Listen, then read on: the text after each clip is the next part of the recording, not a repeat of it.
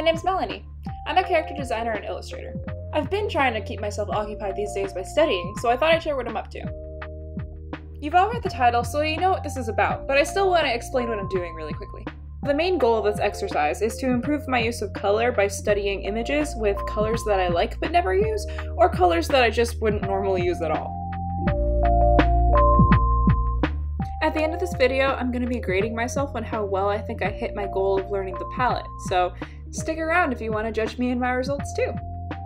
Actually, don't judge me, just my results. I'm fragile.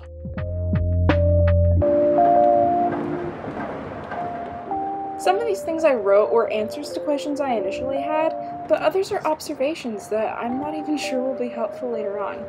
The point is to loosen up, get started somewhere, and try to get into the mind of the artist.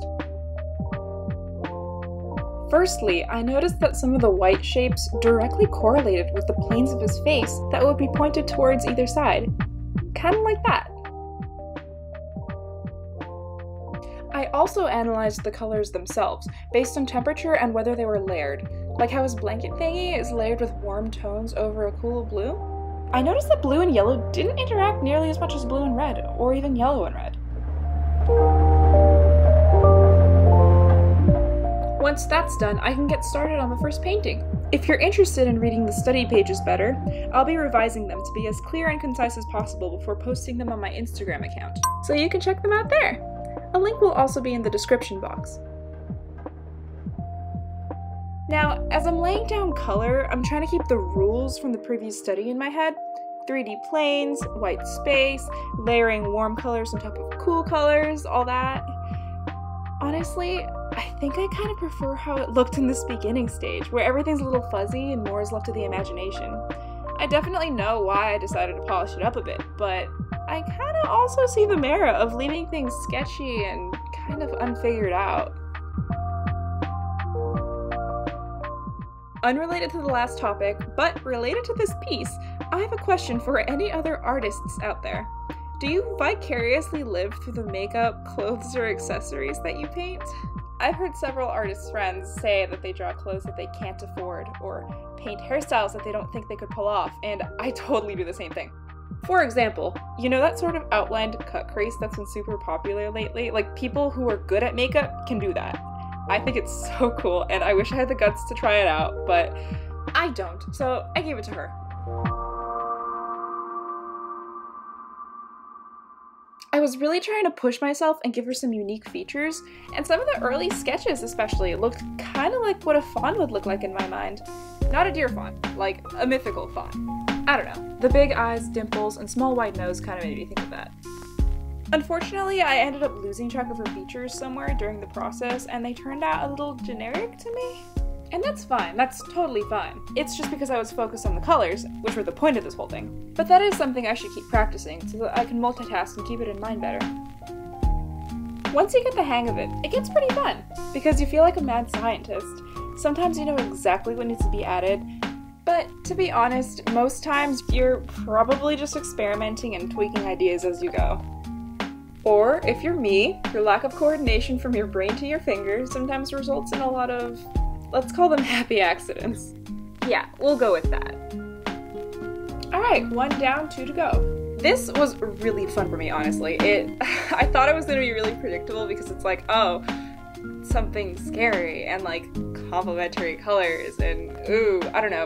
It seems a little predictable to me, but I really like how it turned out. I don't know, personally. Maybe that's just me, but I'm usually biased against myself, so there's just no winning here. So a quick note, I was watching a lot of Glam and Gore when I drew this. For anyone who doesn't know, Glam and Gore is an SFX and makeup channel here on YouTube. Anyway, I was definitely a little influenced by her style when I was doing this. Her whole thing is being creepy and cute at the same time, and while this character is definitely on the creepy side, he's not that spooky to me anymore, and you'll see why. As you can see for yourself, I tried out a couple different ideas with this guy, just trying to make him a little unique.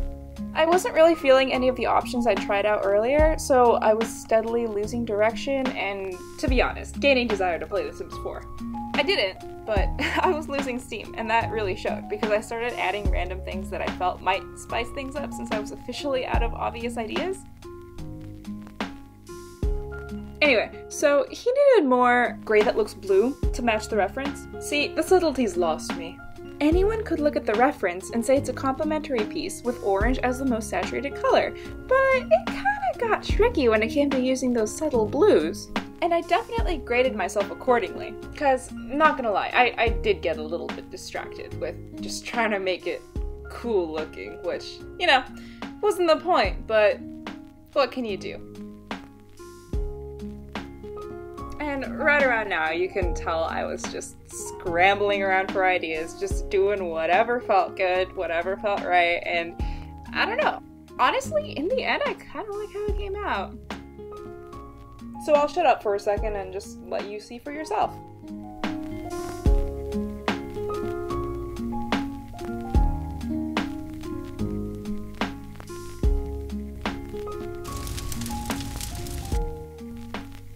So at this point, I just decided to run with the whole "it's fine" idea, and now in my head, he's just a really stressed out ghost guy who perpetually looks annoyed, but he's doing his best.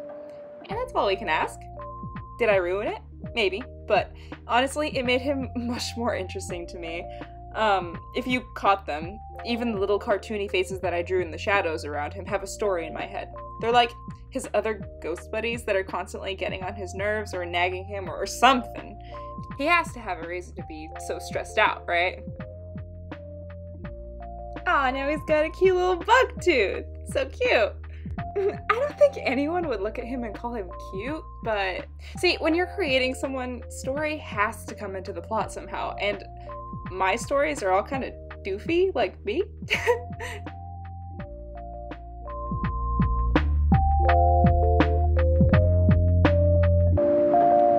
Alright, 2 down, only 1 left. I'm doing my best here, but I was mentally tired, and I didn't really think of the best questions to ask in the moment. I just decided to wait until they came up during the painting process. Make sure you're in a comfy, rested state when you're studying, kids. I just didn't do that because I love commitment issues when it comes to design, so I end up forgetting to sleep, which isn't great.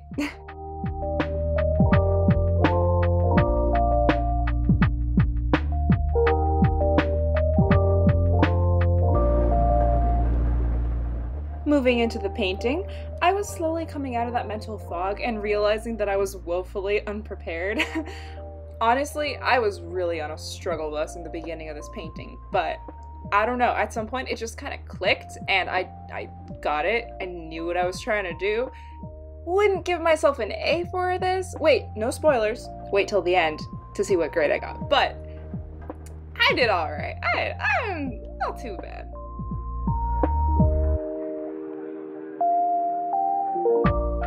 I honestly wasn't planning on painting anything that fit with the, quote, sad artist, unquote, vibe of the reference. Sometimes it's fun, but to be honest, this time I felt that I would find it cringy and kind of forced. But as I was working, I was listening to scary stories for fun, which kind of mixed with my uncertainty that this would even work out, plus apocalyptic stress in general, and by the end, I just kind of embraced it because it was the genuine mood I was kind of feeling in the moment. Like, she looks kind of sad to me. I don't know, you might not see it. Some people haven't seen it, but to me she's a little bit sad. Or maybe that's just me projecting, you know. To each his own. I'm not depressed, I swear.